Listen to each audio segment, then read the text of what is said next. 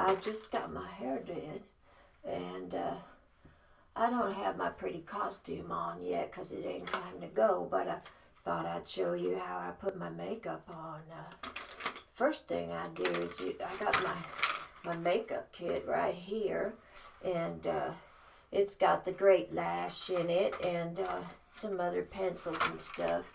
I start out with my eyebrows because it's important to have those nice dark eyebrows if you're gonna be like a movie star. You just do like so. Okay, that's pretty, isn't it? This pencil here says pencil crayon on it, and it don't say for brows or what, and so I figure I could use it for other stuff.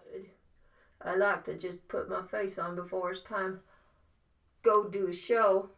That way people know which one's the performer and which one's the audience. And my mom always said, when you do your lipstick, don't go all the way out to the corners because that makes you look like a hussy. If it doesn't seem even, just draw on more. Just keep drawing on more until it looks about right. I think I look pretty already. What do you think? Okay. So, gosh, my hair sure does look nice. They really do a good job down at Pearl's. You know, she's in the trailer right next to the IGA grocery, and it's the sign that says, "We curl up and die for you." And that's Pearl's sense of humor. So this one's called a lip liner. And what you do, it's like a mechanical pencil, and you make yourself some points. And what you're going to do is you're going to color in after you draw yourself an outline. Just draw the lips on that you wish you had.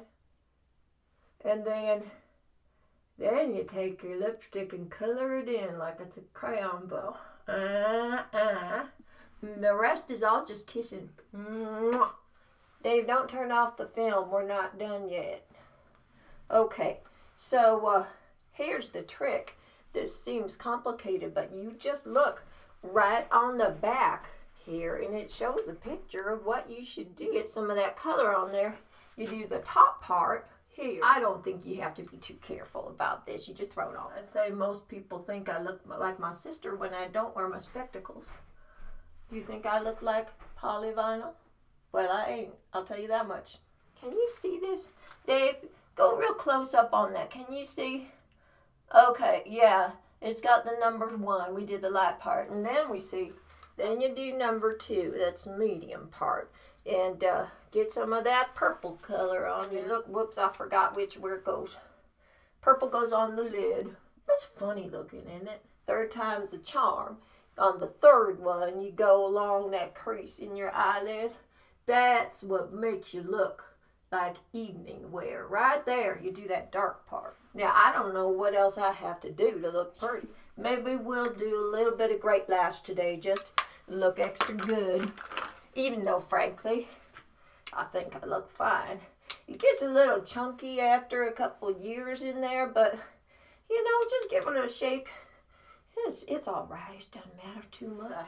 You know, here's a trick. You can use baby bottom wipes to clean up little messes. You know, it just sort of blends together and it looks good.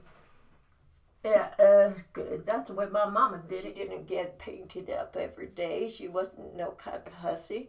But when she did get painted up, you really got to make the eyes pop when you're a contortionist, because people might not notice your face when you're doing all with their arms and legs. True Match Fusion Crayon Corrector. And so sometimes if I felt like I need a little bit of a lift under the eyes, I put a little of that under there. And then I'd find a clean pinky and I'll rub it in. Now, that's all you got to do. And the next thing you know, you're pretty.